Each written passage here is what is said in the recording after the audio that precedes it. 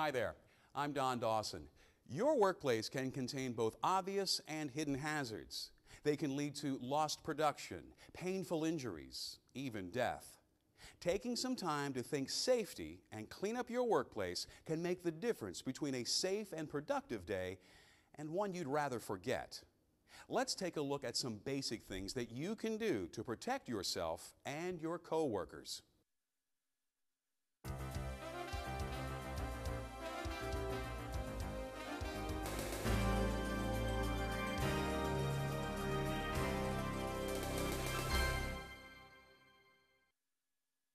One of the keys to accident prevention is to have a good safety attitude.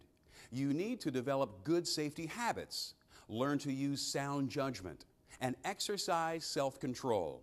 You can't let yourself get angry or frustrated when things don't go your way. And you need to know our body's limitations, just like you know its abilities. It may sound easy, but it takes some real thought and practice to learn to avoid mental and physical stress when you're on the job. You have to learn to pace yourself, recognize when you need to take a break, and never to bite off more than you can chew.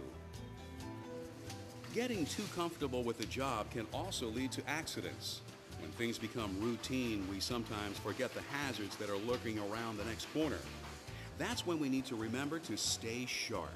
You should never let your body run on autopilot with your mind somewhere else. Don't let pressure to get the job done make you reckless either.